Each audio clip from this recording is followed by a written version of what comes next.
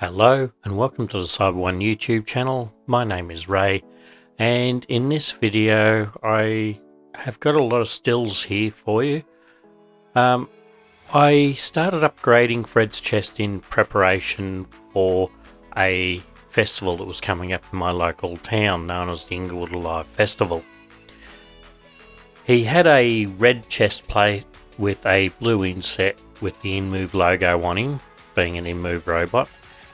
But I noticed some cracks were starting to form in that chest plate. It was printed in PLA, and over time it does get brittle.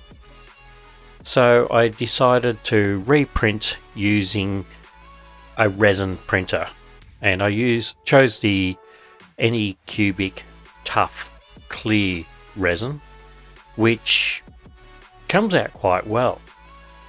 I did start a video showing the top pieces that I post-processed, making them clear and joining them together, and I then continued on and printed out the rest of the chest and assembled it. The next task in getting ready for the Inglewood Alive Festival was to get the robot operational. So I got all the servos calibrated, and I will cover that in a later video.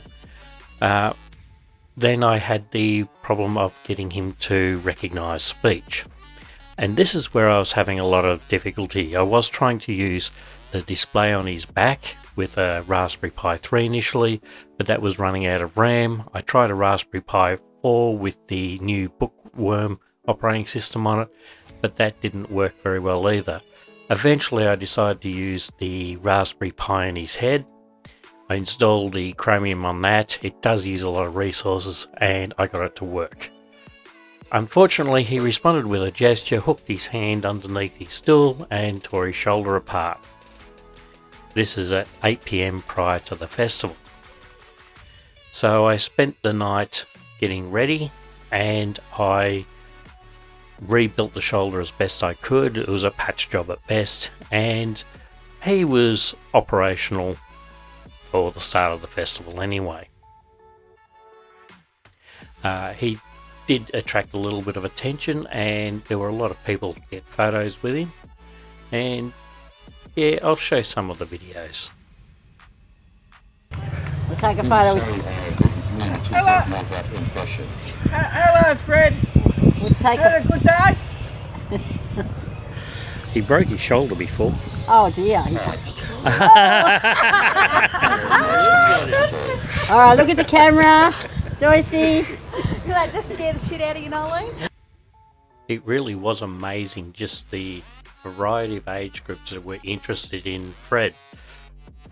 A bit buggered there, mate. That's amazing. So how long have you been working on this?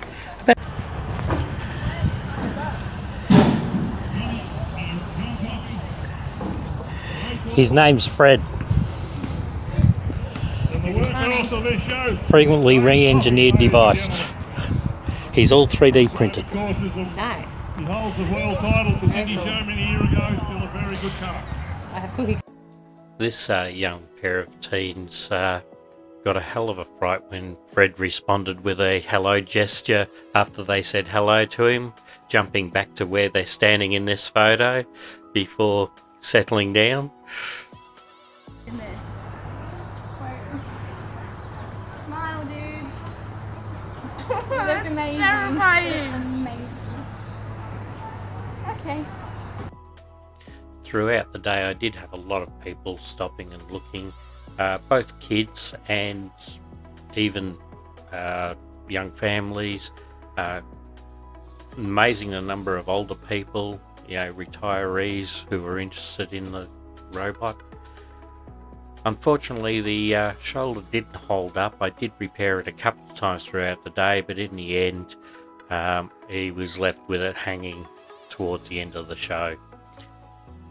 The new shoulder, I am going to have to print a new shoulder for him, and I'm going to do that in resin. At the time of recording I've already started doing that, so I'll do some videos on that one as well as I assemble the new shoulder and calibrate it again. If you like these videos, don't forget to click on like, subscribe and ring that notification bell. It's a form of support that helps the channel a great deal and costs you absolutely nothing. If you'd like to help the channel further, I do have a Patreon account and you can join my VIPs, Go Lucky and Lorenz Berger, and my builder patron Al Morales45 in helping the channel. I also have a Discord server, so if you have any questions, please feel free to drop into the Discord and ask your questions or leave a comment below. And we'll see you in the next video.